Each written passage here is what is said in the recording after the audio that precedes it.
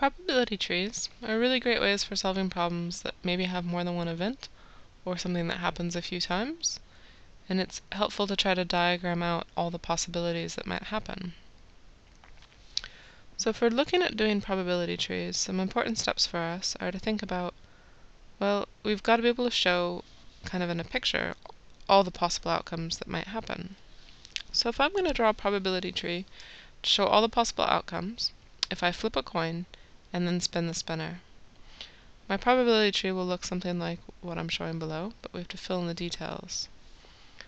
So a couple things that are helpful to do first is to think about what are the outcomes. So for a coin, I can get a head or a tail.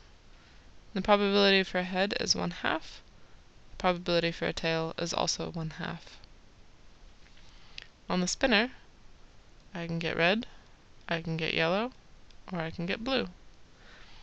And because the spinner is broken up into 3 equal pieces, I'm going to assume it's fair that it's 1/3, 1/3, and 1/3 probability for each of those.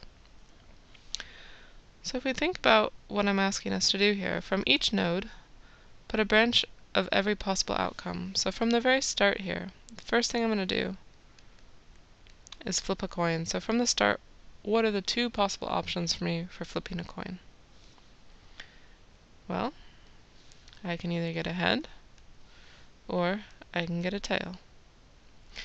And now we're going to write the probability as a fraction or as a decimal only along the branch. Well, this is my branch of that tree. And the probability of getting a head is 1/2. The probability of getting the tail is also 1/2. Now if I flip my coin and I get a head, I'm going to end up along the tree if I'm using it as a diagram up here. And if I flip a head, well, I still have 3 options of red, yellow, or blue on the spinner. But I have to have the same options available to me if I end up flipping a tail, which is why we repeat it down here. I could get a tail first, but then I still have the options of red, yellow, or blue. And so it's a slight redundancy there, but it's allowing me to kind of trace every possible outcome. I could get a head and a red, or I could get a tail and a red, and all the available possibilities. So, again, for each of these branches, I need to put in the probability. The probability of getting a red is 1/3. Yellow is also 1/3, and the blue was 1/3. Here again, 1/3, 1/3, and 1/3. So this again shows me all my outcomes. And if I need to figure out my probabilities, let's take a look here. Calculate the probability of getting a head and a yellow. So calculate the probability of getting the head and a yellow. Well, one thing you can do is trace along the probability tree. So we'll use a yellow highlighter here for yellow. So from the start, I'm going to get a head, and then I'm going to get a yellow. So as I go along here, along the branch, I'm going to times along the branch, which is what they say here, times along the branch.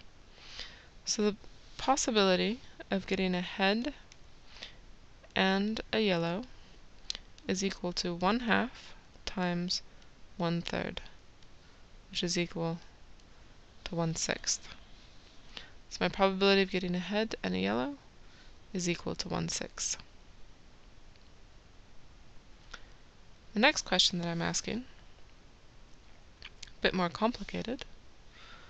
What is the probability of getting a head without a blue? So here, again, probability that I'm going to get a head.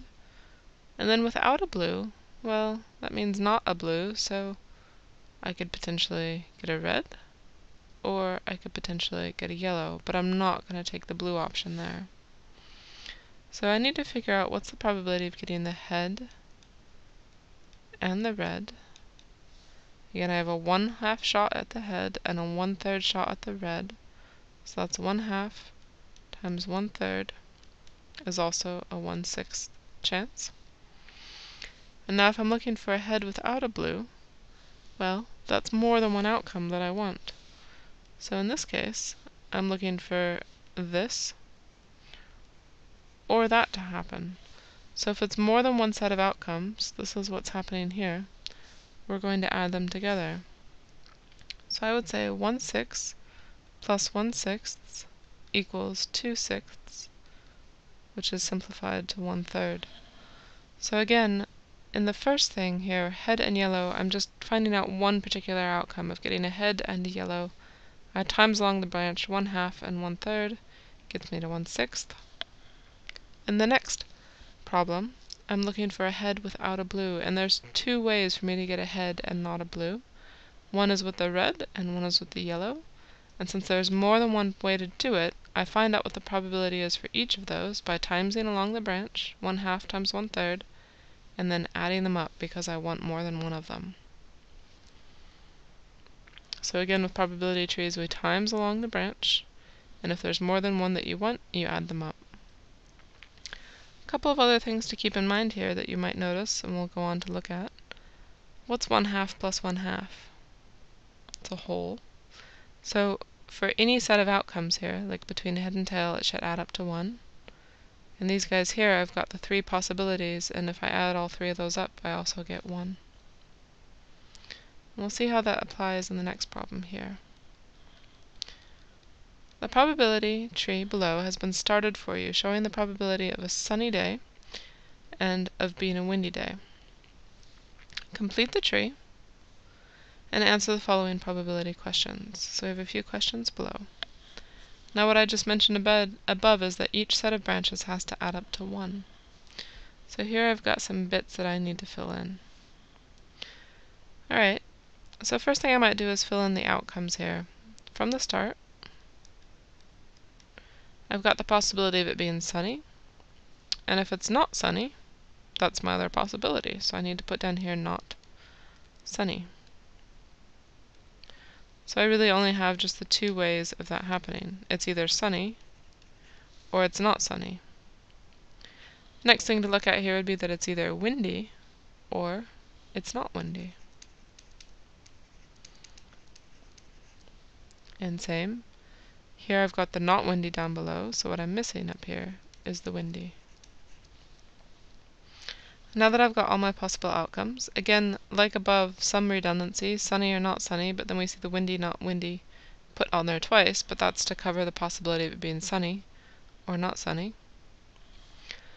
So, now my next thing is to fill in the probabilities. I see that I've got a 0.6 chance of it being sunny, so I need to think of, well, they have to add up together, and if it's a 0.6 chance of being sunny, it needs to be a 0.4 chance of not being sunny. And where that comes from is 1 minus 0.6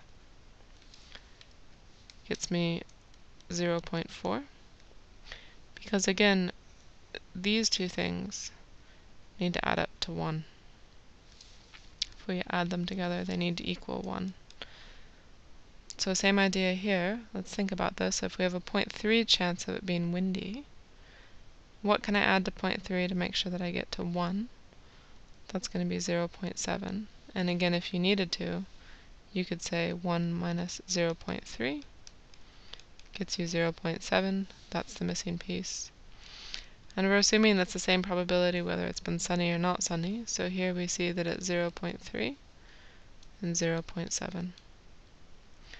Sometimes you might find that there's a higher or different probability depending on the previous outcome, but here it's the same for both. Okay, now that I have my probability tree, let's look at doing some calculations with it. So calculate the probability of having a windy day. Well, the probability of having the windy day, let's figure out how many times that can happen. I can have it be sunny and windy, but I could also have it be not sunny and windy. So this is the situation where I have more than one outcome that's windy. So to figure out the probability of that happening, I need to make sure that I do both of those and add them together. So like we said before, we're going to times along the branch. So that's 0.6 times 0.3. 0.6 times 0.3. Here we get 0.18. And down below we have 0.4 times 0.3. 0.4 times 0.3. 0.12.